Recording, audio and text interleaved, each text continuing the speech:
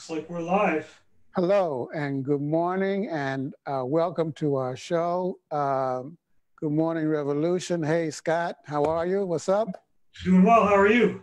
It's snowy here. I've got about 4.5 inches in the last 3 hours, I'd say. So. Oh, congratulations. It's been raining cats and dogs here, and ain't nothing I hate worse than cold rain. I'd rather have it snow. Oh, me too, yeah. Of course, I come from snow country back in Youngstown, Ohio. But New York is milder and warmer, and so we don't get as much snow. And then you add global warming to it. And I don't think we've had one snowfall so far this year, at least that I can remember. We haven't had much. It's been a really unseasonably warm winter for us here in upstate New York. But it's hot in D.C. Temperatures rising. Before we jump in here, I just got an email from John Bechtel, who's supposed to join us. He says he's in, but needs to be promoted to a panelist so that he can talk. Okay. If I can do it. As I was saying, it is hot in D.C. And we had the impeachment, and Trump was exonerated. And we were just joined by my good friend and comrade, John Bechtel. Hey, John, how are you? I'm doing great. How are you? Good to see you. I'm okay. We were just talking about the acquittal in the Senate by the Republicans. They acquitted Mr. Trump with the exception of Mr. Romney, who, for the first time in the history of the Senate trials of a president, joined with an opposition party and voted to convict.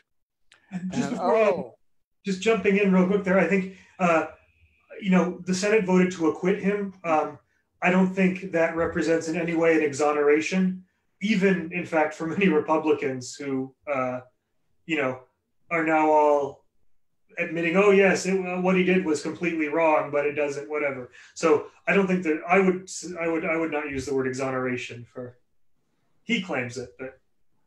Well, that's an interesting question. I mean, isn't that a kind of a class and democratic question as well? I mean, from the standpoint of the ruling class, or at least certain sections of it, they think that, from their point of view, no matter what he did, since he's pursuing their class interests, it's okay. What do you think, John? Well, I mean, it's pretty clear based on the evidence that was presented that the guy was guilty of extortion and bribery and then cover up. And said he didn't do nothing wrong. It was a perfect call. Yeah, well, he's going to say that. And I don't know if you had a chance to watch his press conference yesterday or his acquittal party at the White House, but it was really the most unbelievable display of hubris. And he's as any autocrat would, he's entering into a whole period now of payback. And so I think we're going to see that, and it's going to be a really ugly period going forward from his vantage point. And also, these investigations are going to continue. The House investigation is going to continue, but now you're going to have a sham investigation being conducted in the Senate. I see that they're going after Biden's son. They're going after Biden's son. But Scott, let me ask you, do you think Trump is stronger now or weaker after the Senate trial and acquittal? It's an excellent question. I think probably stronger, or at least that there's a section of the anti-Trump forces that risk being demoralized and demobilized by this acquittal, who had held out their hopes that this was going to be the thing that broke, and acquittal was from the beginning almost a foregone conclusion.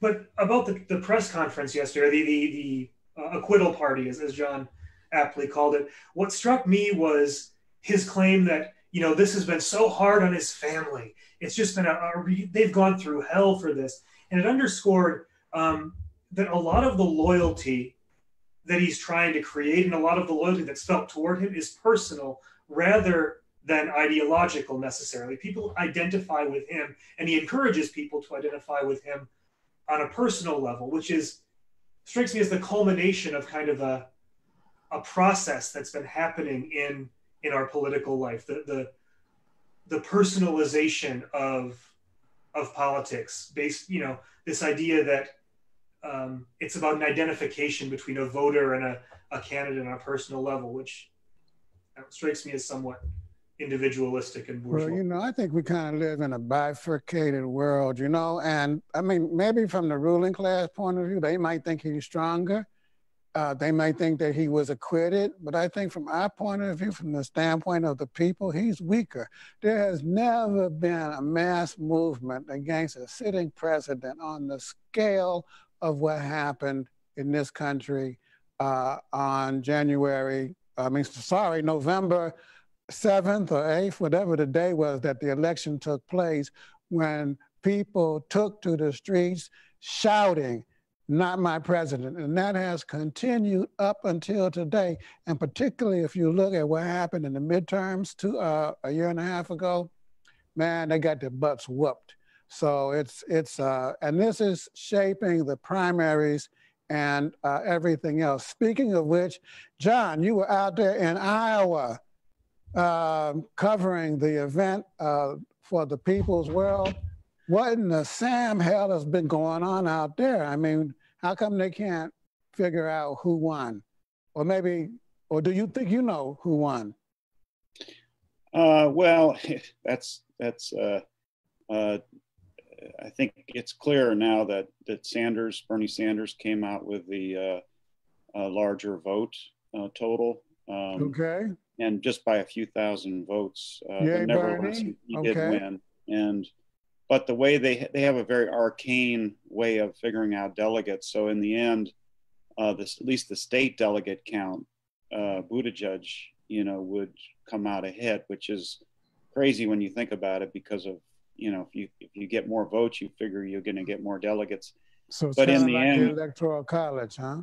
Yeah, somewhat. But in the end, I think they'll probably end up with the same number of national or delegates to the national convention, and then followed by Elizabeth Warren.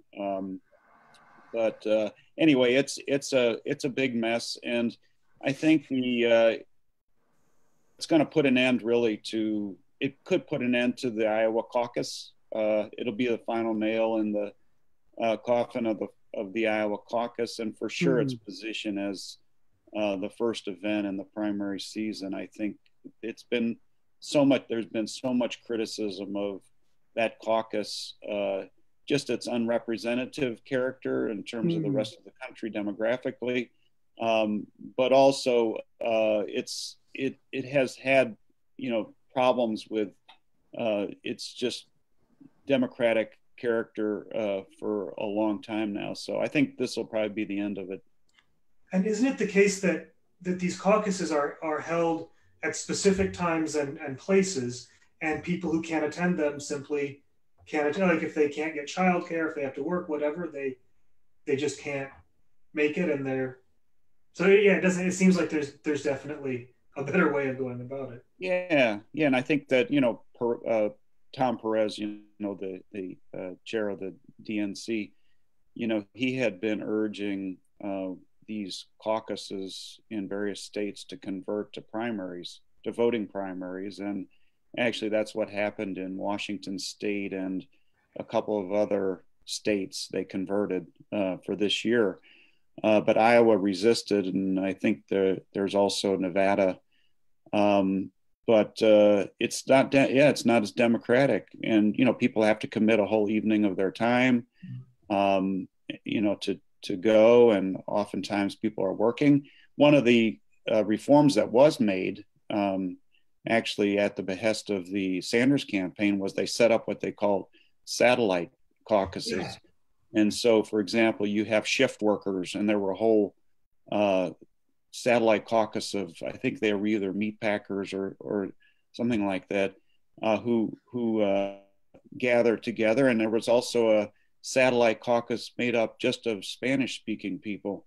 this was really an extension of the democracy and allowed more people to participate. But it really still doesn't. I think it's undemocratic in the sense that many people just cannot commit the kind of time that's required to participate. What was the mood like out there in Iowa, John? Did you get a sense of momentum, of movement, of excitement? What was going on? Oh yeah, there's a tremendous amount of excitement, and in the base of Democratic voters in particular. One of the things I was struck by a couple of things. One is, how thoughtful people are in terms of mulling over these candidates. And, a third of the people who attended the caucuses didn't make their decision about who they were supporting until the very last minute. And in fact, that's one of the factors people are saying may have contributed to not having as many people participate as they thought. They were anticipating a record turnout based on the enthusiasm and the movement and so on. It didn't work out that way. I think it's going to be around what turned out in 2016.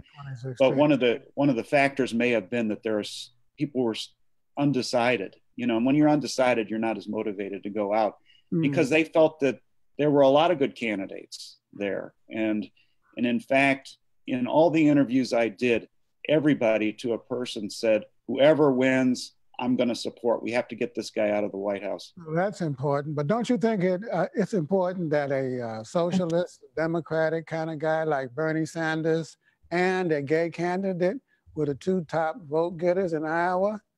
I mean, that's kind of big, man, don't you think? It is. That's a big deal. That's a big deal. And then Elizabeth Warren came in second, and you put all of that together, that's a very progressive and democratic majority in terms of the Iowa voters, which bodes well for the future. I've always said that it's going to take a movement, a mass electoral movement to defeat Trump. So in that context, what to make of Michael Bloomberg, who's decided to skip the first four primaries, join in on the big states? Well, there's no movement around Bloomberg. There's just $500 million. And the question is, and though I do think it's going to be really important to have the center of the Democratic Party and the independents as part of the anti-Trump coalition, the big question is, will there be excitement and motivation around the different candidates? And I'm not sure. Now, y'all can contradict me if you want. It's a free country and a free-wheeling program. Well, not that quite. Will I get invited back, though? No, but I just don't see what Bloomberg brings to the table that a guy like Beto or O'Rourke or Cory Booker or didn't bring, you know what I mean? Or Kamala Harris or Kamala Harris. What does he bring that they didn't have? I'm just not getting it. You know what I mean? The interesting thing for me was sort of, you can tell the extent to which the working class and is becoming the center of political gravity in this election by how Bloomberg is sort of adjusting his tack. He published an op-ed in the New York Times yesterday, I believe, calling for taxing the rich. Actually, some really progressive tax reforms, ending the loophole that allows money managers to tax capital gains or tax their income as capital gains, a wealth tax, a whole bunch of, he basically wrote an op-ed saying we need to tax the rich. Well, that's good. That's a step. And it shows, again, this is not about an individual and their vision. It's about the movement and the balance of forces within it. And we can see the dynamism and the growing strength of I'm going to be, I guess, a little contrary. Go ahead. Because I think that it is the movements. You're right. It is the movements that are influencing the candidates and the campaigns. And both Bernie Sanders and Elizabeth Warren, I think, are riding those. However, the reality is that I think once the primaries move into other states, particularly states that are much more racially diverse, there's going to be a whole new dynamic unfold in the primary. One of the big factors you have to take into account is Bloomberg. I think he's pouring enormous amounts of money into these Super Tuesday states. He's already spent a $500 million in advertising in many of those states and other states. He's hiring thousands of staff people. They're on the ground. They're doing. They have an infrastructure, campaign infrastructure, which has to be taken into account. And he's doubling down now, and they're pouring so much money into advertising that they're actually crowding out some of the other candidates. So I think that this is going to be a factor that all these candidates are going to have to deal with. And I think particularly Biden. I think Biden in Iowa, Biden probably was damaged more than anything there. And so his Trump campaign they really tried is to take him out during the trial in the Senate. I mean, it was all directed at Biden. They were playing asymmetrical political warfare, and it was directly aimed at Biden. So it's going to be a rough and tumble primary season, and then once the Republican and Democratic Party conventions take place, the general election is going to be a hot and heavy process. And so we need to keep our eye on the prize, which is defeating Trump and the GOP, breaking their back in the Senate and in the House, and electing a new Democratic president. We got to stop the fascist danger. By the way, we got a question of the week, Scott, about the presidential campaign, and they want to know when we're going to run a communist. What was the question? So a reader named Blake wrote in asking, is CPUSA going to nominate a presidential candidate this time around? Because he thinks there's a lot of support for the kind of democratic program that we have, and it could really help bring people together around a vision of equality. It's a good question. It's a good question. And the answer is no. We're not running a presidential candidate this year, nor are we running candidates for the Senate, or I don't think even the House of Representatives, maybe one place in the House. I'm not sure about that. But at the local level, we do encourage candidacies and so on. But I think that the main issue is, again, to keep our eye on the prize. And once you get into the area of presidential politics, you got to be really careful so that you don't run in such a way that you contribute to the right wing. Now, John, you sent me an email the other day with an open letter to the Greens signed by several progressive people, including Leslie Kagan and Ron Daniels. Ron is from my hometown, by the way. And when I was coming up, I always voted for him, even when he wasn't running. That's my guy. Anyway, so Bill Fletcher and a number of others, the woman from the Democratic Socialist, what's her name, John?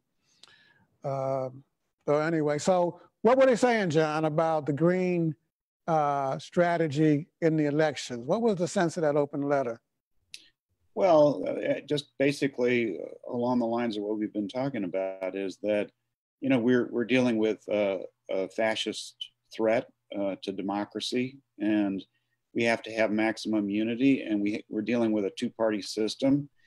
So it's, it's going to be one or the other. It's going to be either Trump or a Democrat elected. And in particular, we're talking about this election really boiling down to a handful of key states, maybe 6 or 7 states. And if the Green Party does run in those states in particular, you're talking about them taking away a few thousand votes, which could swing the election.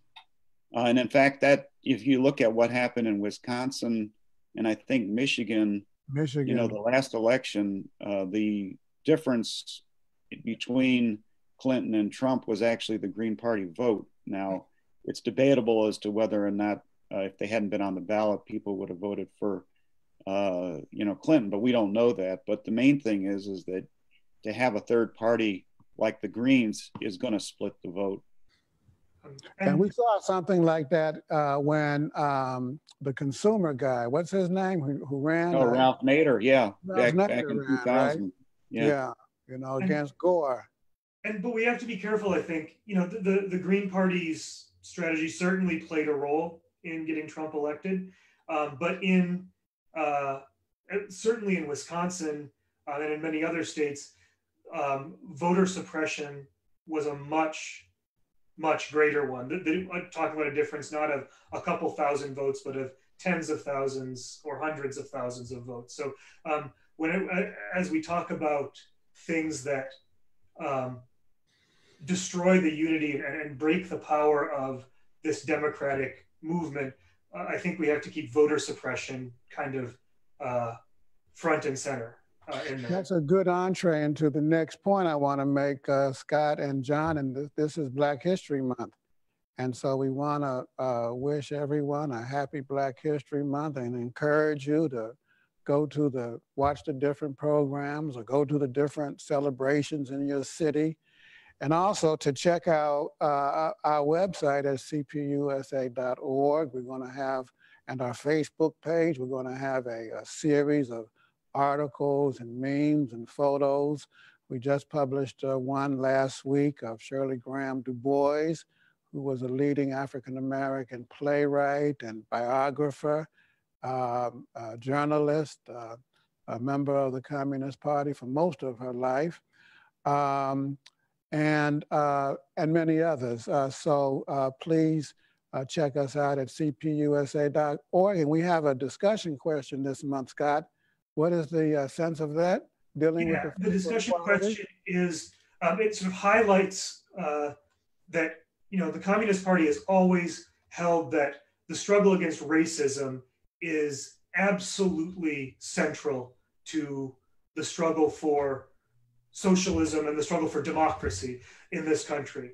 And so we ask, how can our party most effectively contribute to building unity within the working class across racial lines, but also unity between the whole working class and the movements of racially and nationally oppressed people, specifically African Americans? How can we unite the whole working class with the African American people in their struggle for equality? So you can write at discussion@cpusa.org and send in your comments, or you can comment here on Facebook, or you can go to the website cpusa.org and click on the slider at the top, and you'll find all of the rules and links and places to make a contribution. Well, and I think that just about does it for us. I'm sorry, Scott. So if you haven't yet registered for our online class on February 23rd, we're having a book talk led by Dr. Michael Honey, the author of To the Promised Land, Martin Luther King's Struggle for Economic Justice. I think it's going to be great. You can find registration info either on the discussion question page on our Facebook page. So do register and attempt to attend. I think it's going to be wonderful. So before we go, I want to thank John for your reporting on the Iowa caucuses. You and Al Neal did a great job. You can read that at peoplesworld.org. And John, I got a note today from a comrade in Philadelphia who reminded me that today is the 50th anniversary of the founding of the Young Workers' Liberation League. So happy 50th birthday to the YWLL and all of the activists and young revolutionaries who ain't so young anymore, who helped found the YWLL. We want to say that we celebrate your contribution, and without what you did, we wouldn't be literally sitting here today talking to you. Isn't that true, John? Oh, absolutely. the Young Workers Liberation League had a tremendous history and made a really powerful contribution, to many struggles during that era, and trained a whole generation really of Marxists, young Marxists, so we have so much to be thankful for, including us. Absolutely, absolutely. And this year, we're also celebrating the 100th birthday of the Communist Party USA. Stay tuned. Next week, we'll be back. Same time, same station here on Facebook and on YouTube. And have a good one. So that's it. I think that we're done. Take care. Have a good weekend. Bye. Bye-bye.